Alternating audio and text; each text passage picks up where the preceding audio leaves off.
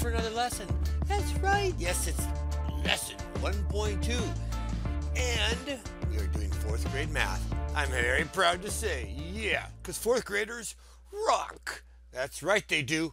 Hey, what are we looking at today, my friends? We have the topic of, yes, read and write numbers. If you recall, in our previous lesson, we were looking at, that's right, the place value relationships. Now we're going to read and write the numbers. What is our essential question? This is our learning target, our objective. It is, how can you read and write numbers through hundred thousands? Woo, 100,000, that's so big. Yes, it's a big, big number, I guess. But, of course, we can't do anything until we, that's right, unlock the problem. That's right, my friends, it's real world, baby. Real world. Real world. That's right, because here we have the International Space Station, also known as the ISS. It uses 262,400 solar cells to change sunlight to electricity. That seems like a lot. Write 262,400 in standard form. Word form and expanded form. Yes, and it says use a place value chart. Okay. Now, each group of 3 digits separated by a comma is called a period. Each period has hundreds, tens, and ones. The greatest place value position in the thousands period is 100 thousands. So let's go ahead and take a look at this place value chart. Write 262,400 in the place value chart below. Okay, it shows us the ones period. It shows us the thousands period. And as you can see, we have the ones, tens, hundreds in each period. So the number 262,400 has 2 periods, thousands and ones. Okay, because that comma there, which separates the periods, which can be kind of confusing because you think of comma and period in our regular writing, but this is different. Period suggesting kind of a group of time. Anyways, our standard form is just written like when we write numbers. Standard. Standard refers to the way things are typically given to us. And in this case, when we write numbers, we just write them like this. 262,000 with a 262, comma, 400. But in word form, obviously we're going to use words. Very, very easy. 262,400. And again, notice there's no and in any of these word forms. So we don't write the word and, like sometimes we'll want to. Say, in math, we don't use the word and unless we're talking about decimals. And I don't think we're there yet. Expanded form. Expanded means when you make it kind of longer, larger. Okay? What happens to water when it heats up? It expands. Right? So it can evaporate. Okay? It does the opposite when water freezes. So think of expanding as getting larger. Okay? Anyway, look at the expanded form. Look how much longer it is. It's 200,000 plus 60,000 plus 2,000 plus 400. And those represent each one of those digits in the actual number.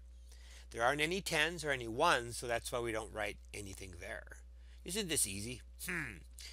Makes me think like I'm teaching kindergarten.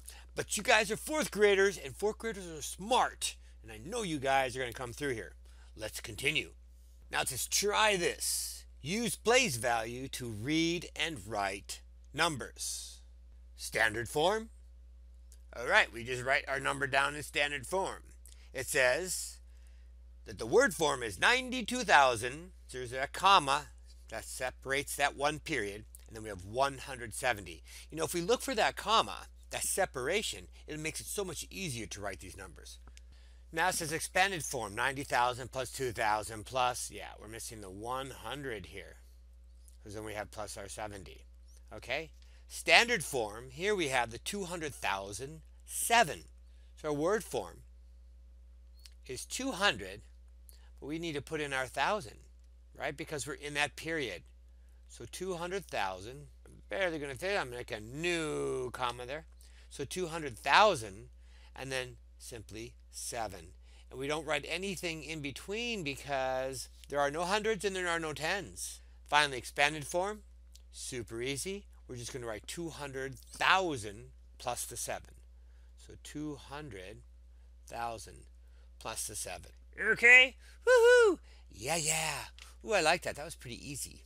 Now it says, how can you use place value and period names to read and write 324,904 in word form? Well, I could write 324 in the thousands period, because thinking of my place value chart, I would have the ones over here. I would have my thousands over here, my 3 sections, tens, ones. Here I have hundreds, tens, ones, and of course, and write 904 in the ones period. So here I would have my 904, and here I would have my 324 in the thousands period. So I can read and write the number as 324,000. This is where my comma will go, just as it is in the numbers written in standard form. And please note too that tens to ones place, you always hyphenate. 24, 86, 92. Okay, whenever you move from the tens place to the ones place, we want to hyphenate that. And finally, we just write 904. 900, not and 4, just 4. Okay, and there are no tens, so therefore that's why we don't have 94 or 64. We don't have anything in the tens place, and that's it. Okay, so how can you use place value and period names to read and write that? Well, the place value chart is clearly the easiest way. Put my digits in there, and then I could just write my 324. It would show up in the thousands period. My 904 would be in the ones period, so I could just read it across. Cool. So what we have now is this read and write the number in 2 other forms. All right. Well, we have the word form here, 408,017. So 408. That would be the part I want to write down first. Just 408. When we see that 1,000, we know that that's one of the periods. That's the thousands period. So we put that comma there. And they have the comma listed there as well. 17. Now I can't just write a 17. No, because in each period you have hundreds, tens, and ones. So I would have to put a 0 in the hundreds place and then put 17 for 17 to be correctly written.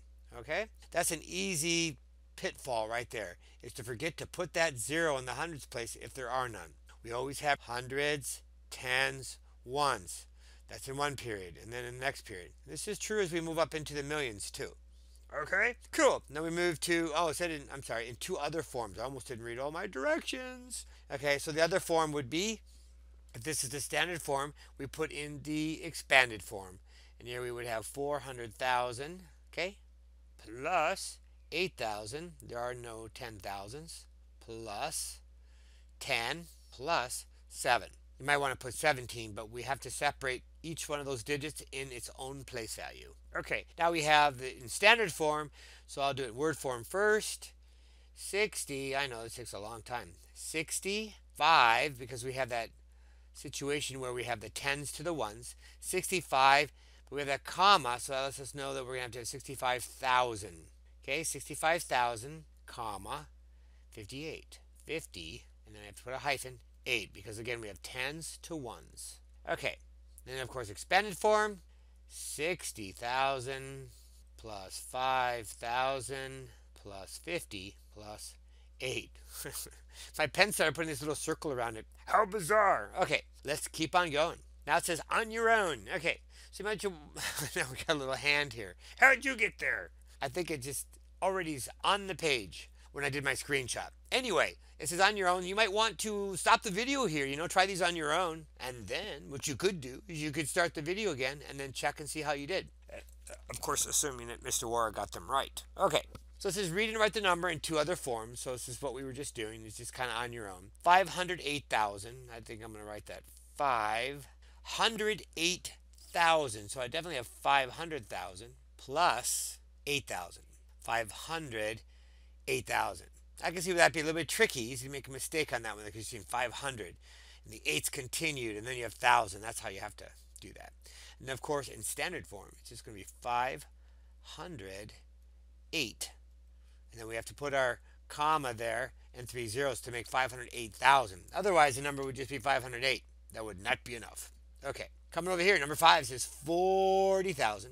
So I'm going to write, 40. But first I'm going to put 40. Well, you know, we can't put 4. We have to put actually 40,000 plus 600 plus 10 plus 9 to make the 19. Plus 600 plus 10 plus 9. Okay. And then in standard form, 40,000, comma, 600. That was super easy.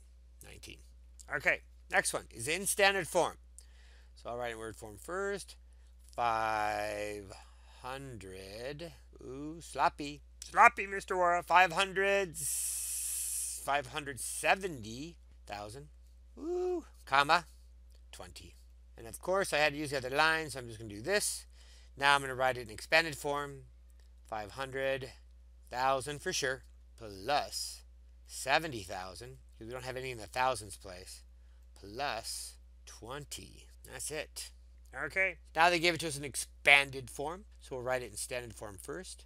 400,000 plus 60,000. That makes 460,000. But we also have a 5. So 465,000, comma, 100. Ooh, that's nice. 465,100. And then word form, obviously, we're going to put 400. You can almost look at this standard form, makes it easier. 100. Ooh, I forgot my R. There we go. 465. There's my hyphen. 65. And of course, 1,000. I'm going to put 1,000 or thousands. I think 1,000. And of course, 100. 100. Okay. Now what do you have? The last part here says use the number 145,973. Okay. So we're going to use that number for these following questions. Number 8. Write the name of the period that has the digits 1, 4, 5. The period. Ooh, I like that they do that. Okay, so that's definitely the thousands because we can see by that comma there. It's letting us know that first comma there. Number 9 says write the name of the period that has the digits 973. Those are the other one. That's actually called the ones period. Sloppy, sloppy. Okay, write the digit in the 10,000s place. Write the digit in the 10,000s place. Well, if that's the 1,000, the way it goes ones, tens, hundreds, 1,000, 10,000, that's going to be a 4. Okay, write the value of the digit 1. And the 1 is located in the 100,000s place because remember it goes ones, tens, hundreds, but because it's in a thousands period, it's going to be 100,000. So it's going to have a value of 100,000. Yeah. Woohoo! Whoa! What a doozy! Oh my goodness, that video just flew by. This reminds me of a story. The fly went by. The math video went by.